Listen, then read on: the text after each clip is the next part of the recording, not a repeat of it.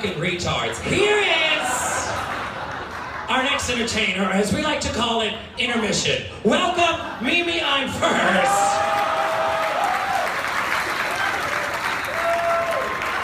Are you getting drinks, Detox? Work on it, boo. Fuck you. Get over Bianca Del Rio. Hold on.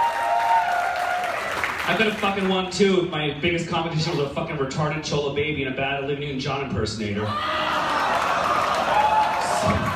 Fucking old cunt. She's so fucking...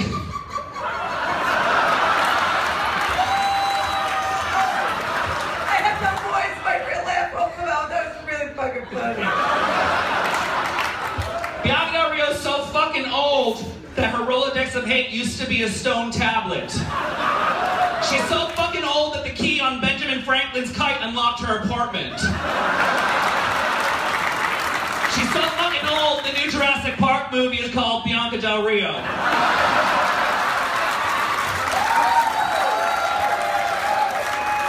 I want to thank Bianca Del Rio for making this cruise happen. Her entire family is cleaning your fucking cabins.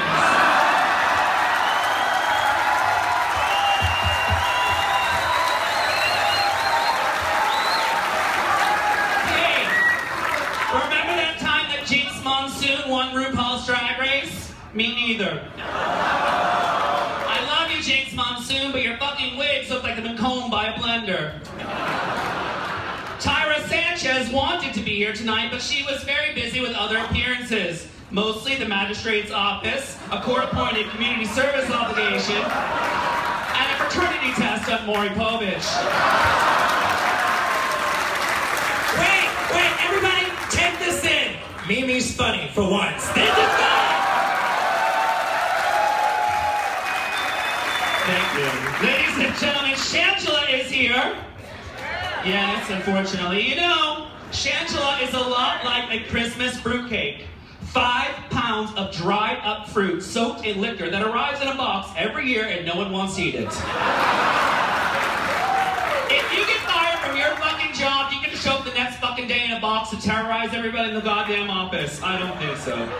And then there's Detox. Ladies and gentlemen, Detox. What a fucking scary face. You don't understand. When she was born, her mother asked the doctor, is it a boy or a girl? And the doctor said, no.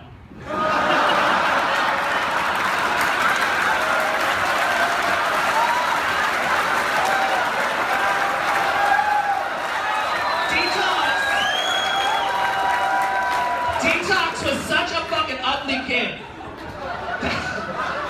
that her mother told her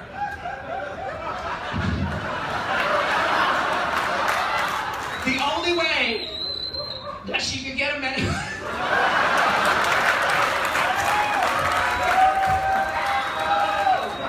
No, I can't. Don't touch me, it's too much like fucking him. Seriously, she was so ugly that her mother told her the only way she could ever get a man to fuck her would be to wear a plastic bag on her head. To which Detox said, Mom, don't you mean a paper bag? And her mom said, no. Since then, Detox has had more work done to her face than the hole at Ground Zero.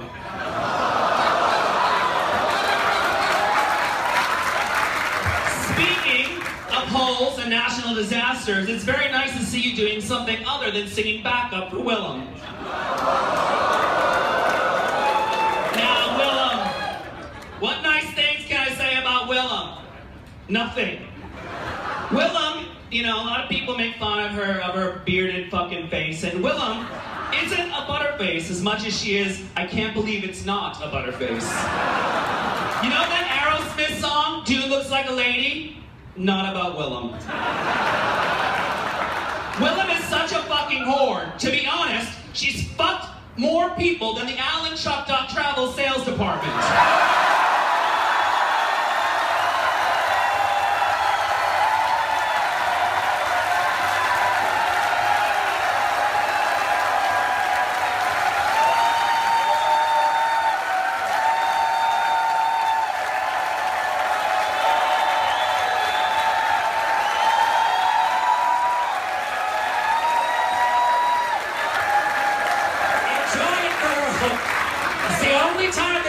for you, trust me. I'm kidding. They always stand up and they usually leave when you start doing the show.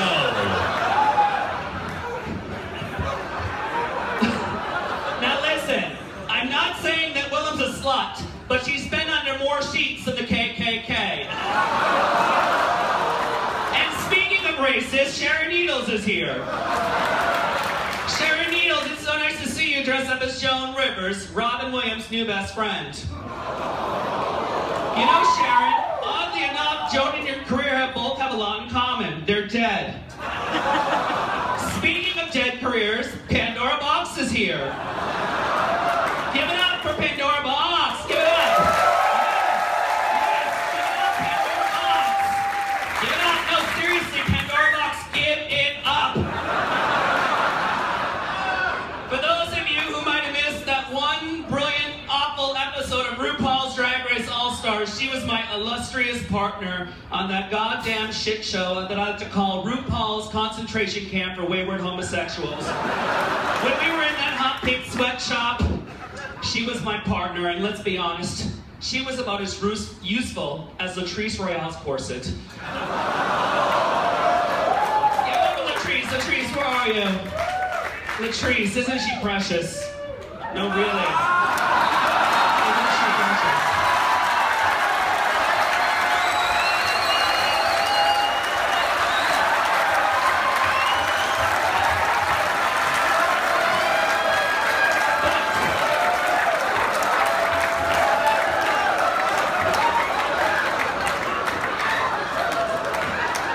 Back to Pandora. Now, Pandora, let's be honest. You were such a fucking cunt on RuPaul's Drag Race All-Stars that even Roxy Andrews would have left you at a bus stop. And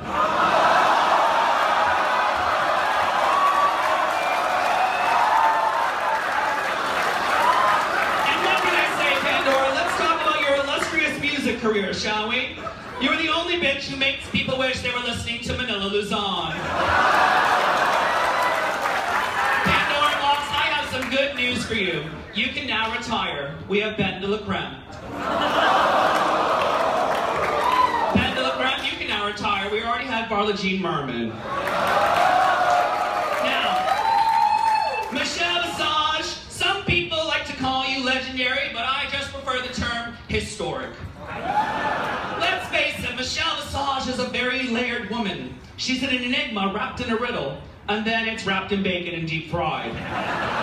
As a member of Seduction, she opened her legs for, she opened for Milli Vanilli in the 90s. That's a great accomplishment. That basically means she's gone from careers that are destroyed by lip syncing to being the lapdog of a queen who demands it in exchange for your life. Michelle Visage is such a fucking ass kisser to RuPaul that her nose is browner than RuPaul's ass, and he's black. She's such a fucking whore that she used to roofie Bill Cosby. And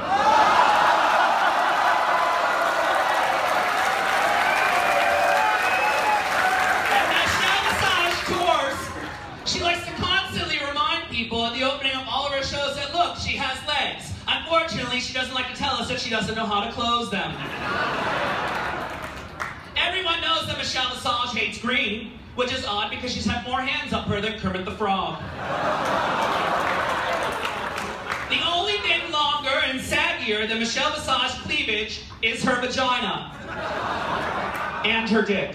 I'd like to wrap up tonight, ladies and gentlemen. I've been dealing with bullshit from all these fucking queens all night. And our roast is about reading. So I'd like to read for you now one page out of the 4-page notes from one queen's technical requests. Can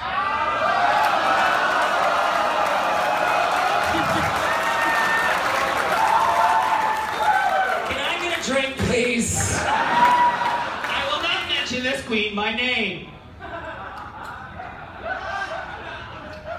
303. Intense strobe lights with white flashing crawler lights on the stage around the performer.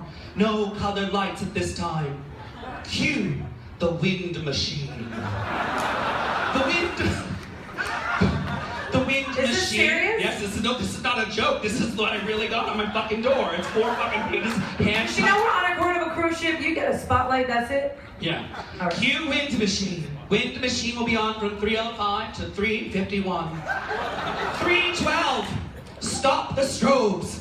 Flood the stage with intense all-white light. White, circular, white lights, still flashing quickly. Verbatim.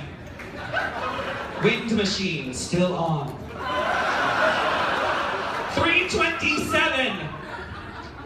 Intense colored lights, all colors, flash rapidly from the ceiling in time with the music. Just go nuts.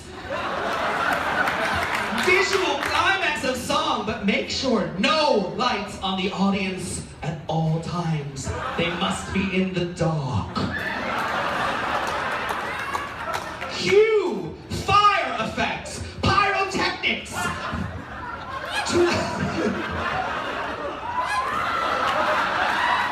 Lighter